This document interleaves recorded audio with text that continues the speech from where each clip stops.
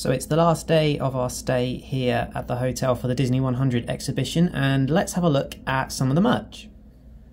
So first of all, we were lucky enough to get the VIP tickets. So you do get all of these included as part of that package. So you obviously get your VIP pass as well, which you get to keep, and the Disney 100 London lanyard as well, all included in the price. You also got this drinks holder, which is like this weird neoprene thing, and it did come with a drink, which obviously has been consumed. We also, more importantly for me, got a Disney 100 exhibition pin, which was the main thing really for me. As a pin collector, I definitely wanted to get that, so I was really happy that that was included as well. And in addition, we also got given these posters from Disney Wish, which admittedly I have not seen and know nothing about, but now I've got an excuse to see it. So there we go, those are the bits that are included, but I did also get a few extra things as well as that. And I actually had quite a good selection, I thought, of mugs available to buy, and I got this one of the Disney 100 exhibition. Can't really see in the light particularly well, but you've got all of the characters there sort of in gloss on top of the matte black background. Just really liked that. They had a few different designs. They had some that were a lot more sort of simple, just like a blue mug with the text written on it, but I really liked this this style and this design, so yeah, definitely had to get that. Really don't need any more Disney mugs, but I just really liked it, so as I was there, had to get it. There's also a few photo opportunities as you go around, and they've got photographers there, so a bit like Photo Pass if you're in the park. So we've got a picture there, so that's me and Pippa, and nice little sort of collectible. If memory serves, I think Pippa went for the keyring and fridge magnet options. I just went for the printed photo, just as a nice little collectible and a bit of a keepsake of the day. So really liked that as well.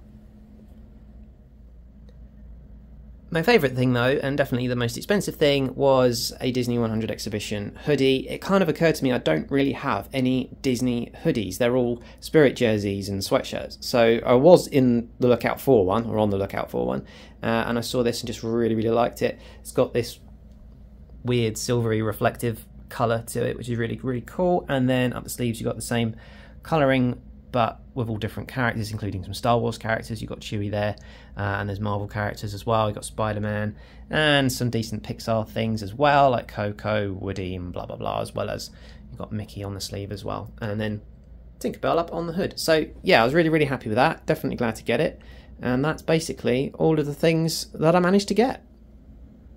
So there we go. Definitely came away with more than I expected to, so I'm really happy with everything that's here. Obviously the hoodie, the mug and the pin, definitely. Got a nice photo as well as a good memento, and then all of the freebies that came with the VIP ticket. So all in all, not too bad. It's just as expensive as you'd expect with Disney stuff. I think the hoodie was about £60. The mug, I'm not 100% sure now. Looking back on it, it's probably less than 20. And obviously all of those bits up there were free with the VIP ticket, which off the top of my head was like an extra £15–20 I think per ticket. So although you kind of get freebies, they're not really free, but you do also get the luxury of being able to go in at different times. You don't really have a slot time like you do with a standard ticket, so it's a little bit more flexible. So there we go. So that's everything that I managed to come away with. So we've now checked out of Holiday Inn Express. We're going to head over to our next stay, which is the Crowne Plaza Hotel.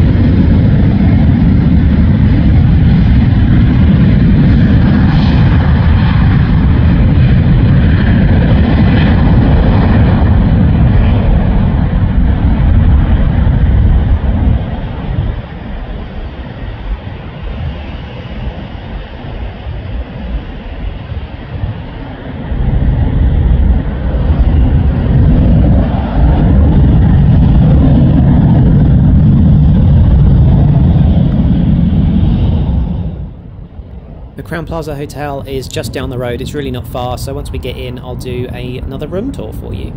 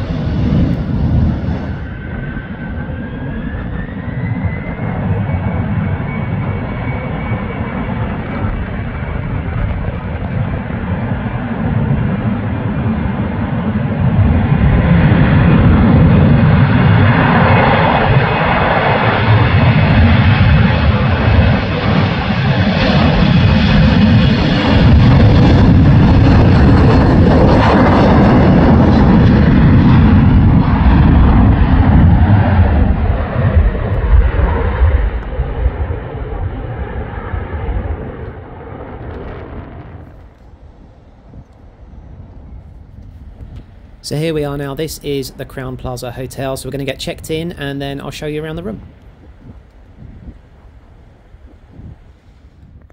So here we go. We have now checked into the Crowne Plaza Hotel and this is the room. Now this is more expensive than the hotel that I was at before, the Holiday Inn Express. There's not a lot in it, but I do think these rooms are just a little bit of an upgrade, to be honest. So that's obviously what you're paying for there, but it's very nice. It's got a desk, as you can see. I'm staying with a friend here, so we've got the 2 double beds. It's very, very comfortable, and there seems to be a lot of space in here as well. Comfy chair. The view is just of the other side of the hotel, basically. So there we go. That is awesome. I'll just go and check over what we've got over here. I've already had a quick look at this, but we've got the tea and coffee making facilities, the best thing that we need, including chocolate biscuits.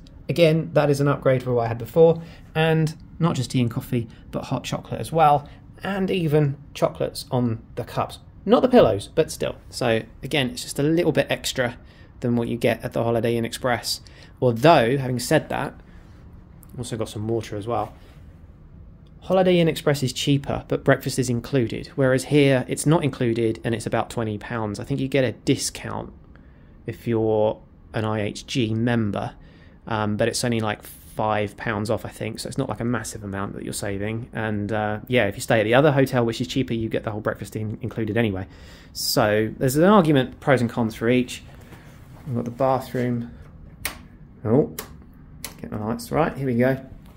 Very similar to the other one. Got the sink over there. That's me, hi. I think this bathroom's actually a little bit smaller than the one I've just come from.